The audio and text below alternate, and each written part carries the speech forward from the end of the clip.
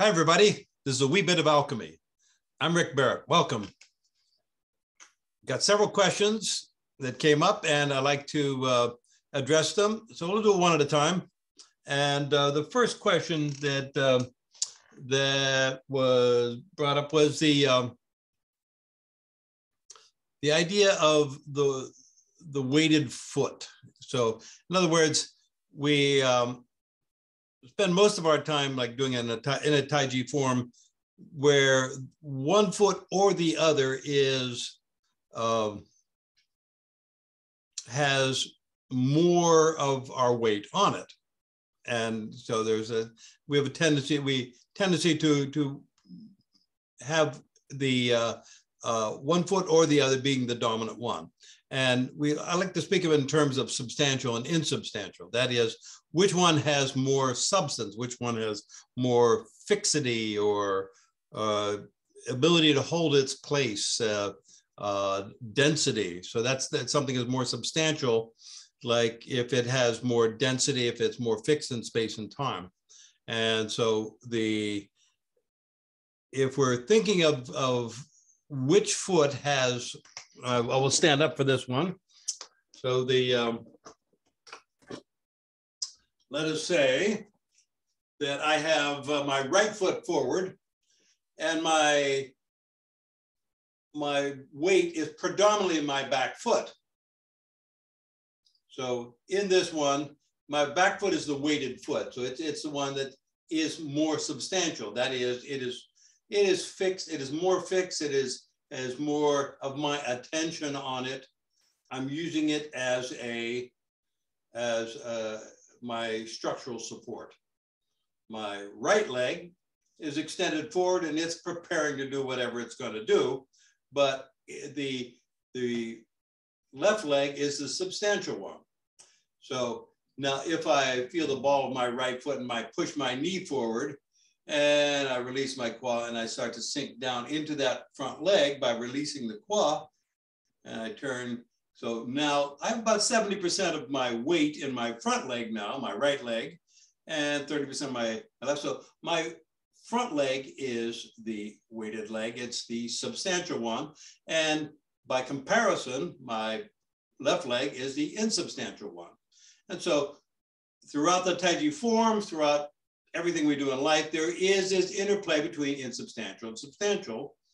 And one of the things, one of the beautiful things in the classic, they talk about every point of insubstantial has its substantial, and every substantial has an insubstantial.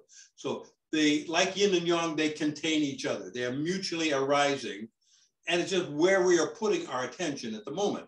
So if I have my weight, my foundation, my structure is dependent on my right leg, therefore it is the substantial leg. To differentiate between that and yin and yang, so the question came up as which one is yang and which one is yin? And it's an entirely different question than substantial and insubstantial. The weighted leg can be substantial or insubstantial, yin or yang. So right now, my attention is on my right leg, and so it is my yang, because that is where I'm getting that's the business end of what I'm doing right now. It's doing the work, and it is yang, so therefore it's an extension outward into the world. And the back leg is more yin, because it is retreated both in terms of position and in terms of my attention.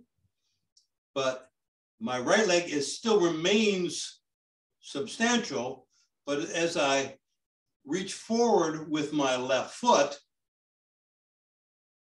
it then becomes yang. So my right leg, just by shifting and reaching out with my left foot, my right leg remains substantial, but it's also yin now.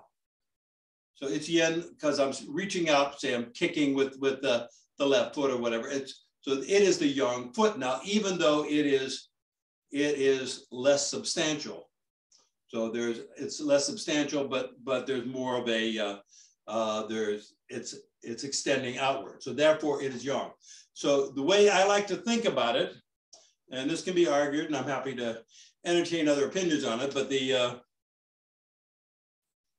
yin and yang is always a condition of substantiality. It's like, it's always something we're talking about, where we're talking about it, something in it's talking about stuff. Insubstantiality is talking more about non-stuff.